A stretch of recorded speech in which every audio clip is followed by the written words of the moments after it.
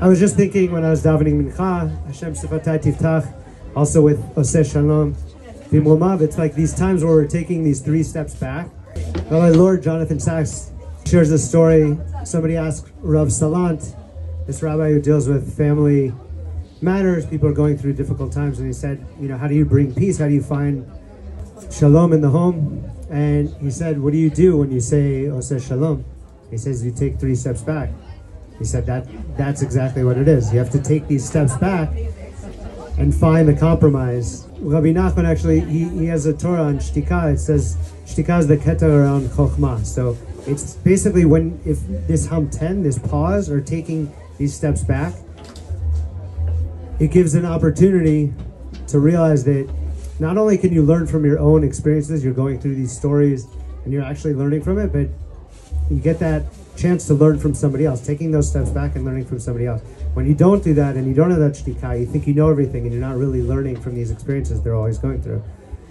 And right now we're surrounded by the ananei kavod. It's the same sort of consciousness when we're about to come into the Amidah. We're taking these steps back and we're going into this higher consciousness.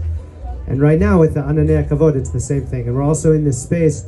I met with Yoshua from Korn Publishing, and he shared this. I'm just going to share this, and then we're going to bring Moshe Gersht on. I have books over there at the table. You can check it out, 5 books, they parallel the 5 books of the Torah. I've done a couple of events with Moshe Gersht. We just did Yerushalayim. We did at Pomerantz Books. And I have the sukkot to be able to do a few different events with him. It's been amazing.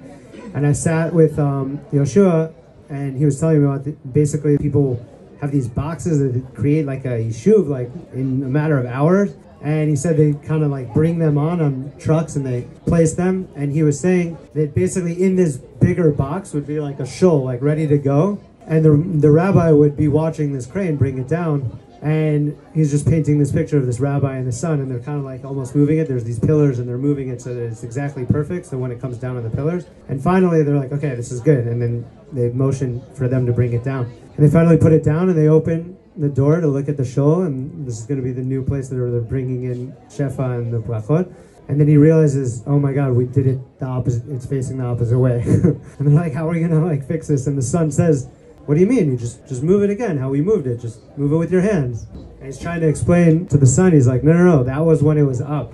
You can't do that now. It's already put down. And until Hoshana Rabbah, it's the same thing. We know that Esther made tshuva, but we also leading up to Hoshana Rabbah, we're in this time where we can actually shift and try to work on our koma, try to work on the 7 midot, and try to find that alignment. And we're in this time where we can still do it within the year, and we can still go above nature. And that's what we learned from tzedakah and tzedek, that when we have this opportunity to go outside of ourselves and go beyond our comfort zone, then Hashem sees us, and that's how he treats us. So that's how we reach above nature. But working within the teva, while we're still simultaneously above that, but in this time we're also sort of in it because we're in time, we have the opportunity to shift these different aspects and these different shefa and the brachot that we're going to get. So my blessing is that we really tap into that consciousness, take the 3 steps back, come into the Amidah, come into Oseh Shalom, and bring shalom within the koma, the 7 emotional attributes, but also within each other, and of course, connecting to the Or Ein Sof. All right, thank you so much.